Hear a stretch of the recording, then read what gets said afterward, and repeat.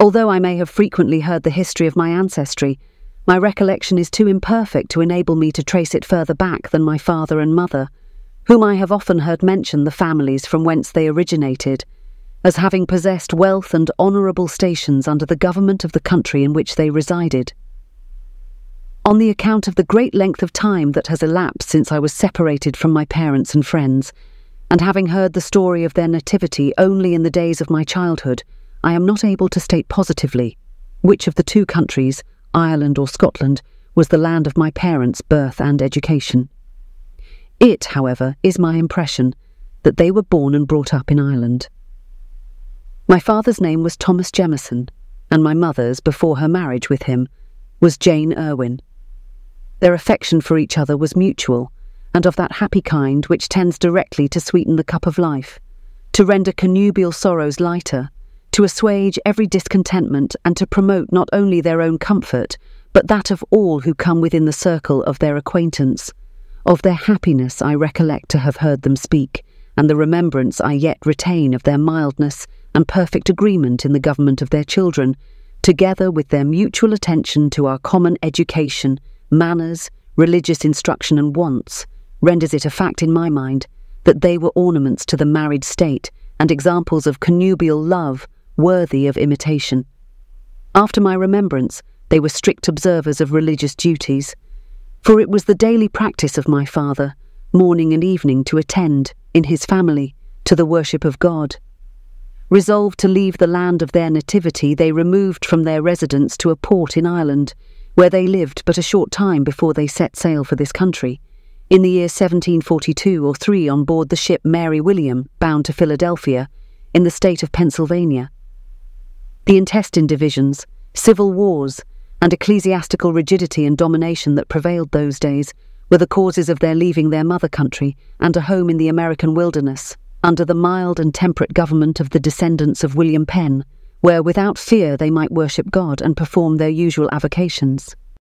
In Europe my parents had 2 sons and 1 daughter, whose names were John, Thomas and Betsy,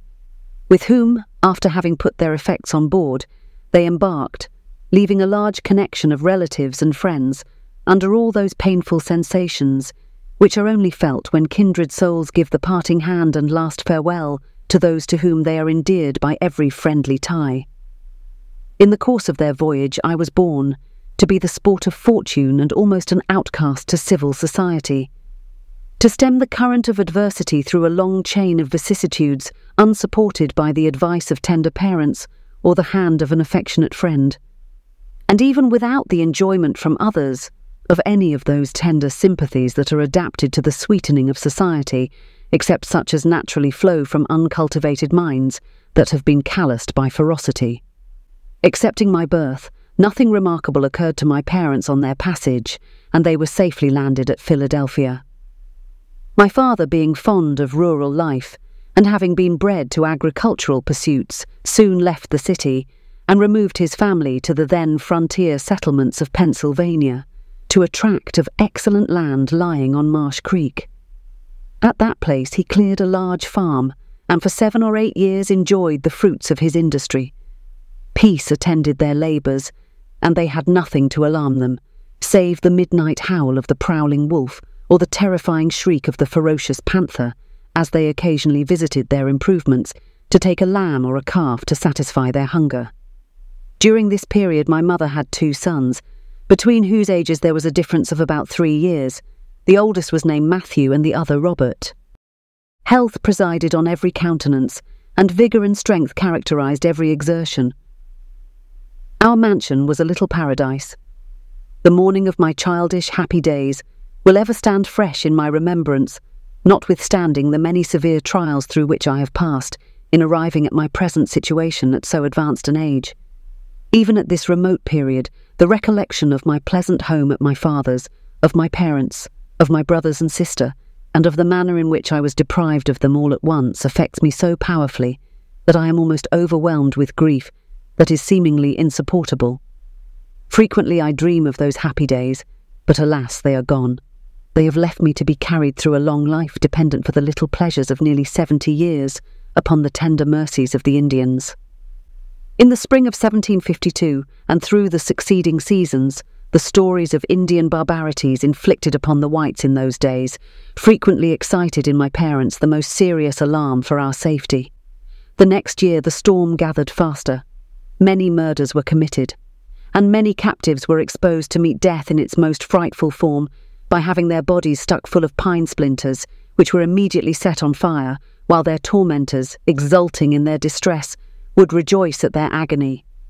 In 1754, an army for the protection of the settlers and to drive back the French and Indians was raised from the militia of the colonial governments and placed, secondarily, under the command of Colonel George Washington. In that army I had an uncle, whose name was John Jemison, who was killed at the battle at the Great Meadow or Fort Necessity. His wife had died some time before this,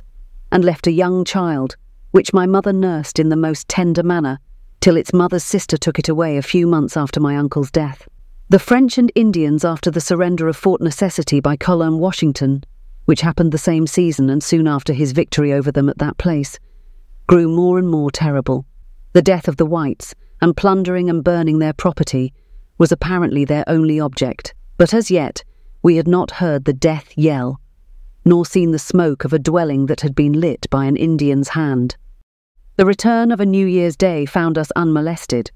and though we knew that the enemy was at no great distance from us, my father concluded that he would continue to occupy his land another season,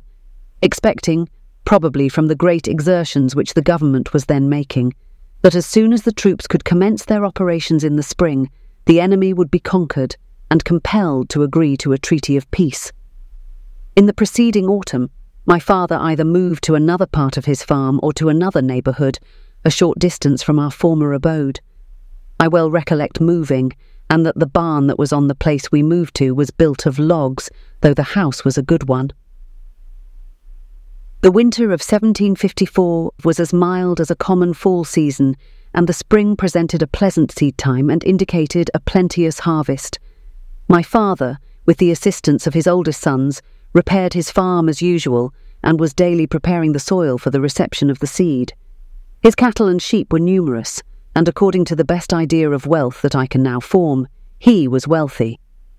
But alas, how transitory are all human affairs, how fleeting are riches, how brittle the invisible thread on which all earthly comforts are suspended. Peace in a moment can take an immeasurable flight, health can lose its rosy cheeks, and life will vanish like a vapour at the appearance of the sun. In one fatal day our prospects were all blasted, and death by cruel hands inflicted upon almost the whole of the family. On a pleasant day in the spring of 1755, when my father was sowing flaxseed and my brothers driving the teams, I was sent to a neighbour's house, a distance of perhaps a mile, to procure a horse and return with it the next morning. I went as I was directed. I was out of the house in the beginning of the evening, and saw a sheet wide spread approaching towards me, in which I was caught, as I have ever since believed, and deprived of my senses. The family soon found me on the ground, almost lifeless, as they said, took me in, and made use of every remedy in their power for my recovery, but without effect till daybreak, when my senses returned, and I soon found myself in good health, so that I went home with the horse very early in the morning. The appearance of that sheet I have ever considered as a forerunner of the melancholy catastrophe that so soon afterwards happened to our family, and my being caught in it, I believe, was ominous of my preservation from death at the time we were captured.